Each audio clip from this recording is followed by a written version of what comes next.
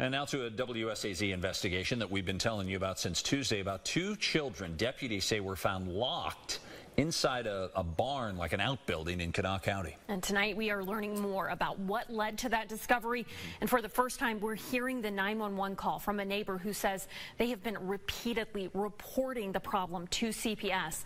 News Channel 3's Kim Rafferty joins us, and Kim, deputies tell us multiple reports have been made.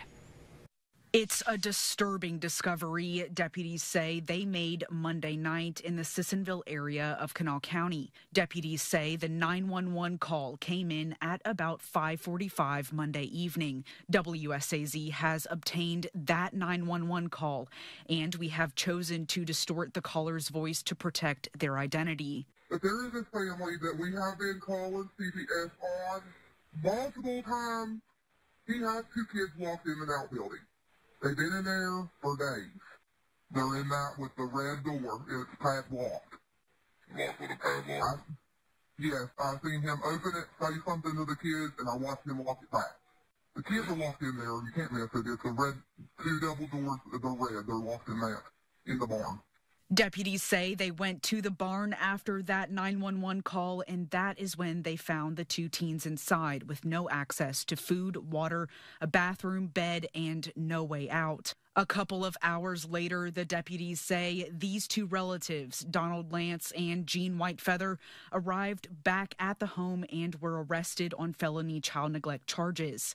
WSAZ reported that a couple calls were also made on the home at Cheyenne Lane involving abuse of the children that lived there back in May and September. Kanawha County deputies said they investigated those complaints and say the two prior ones were unfounded. The third call, however, Donald Lance and Jean Whitefeather were not home, and that is when deputies discovered extreme neglect the children faced. I also spoke with the West Virginia Child Advocacy Network, which works with CPS and law enforcement to investigate allegations of abuse and neglect. So it's often happening in homes, it's happening in neighborhoods, so neighbors need to look out for each other. Kate Flack is the CEO of that organization. She says the person that reported the concerns to law enforcement is a hero. Contacting CPS centralized intake is a great way to start investigations and maintain your anonymity. So if anyone observes an actual crime where a kid is being physically or sexually abused or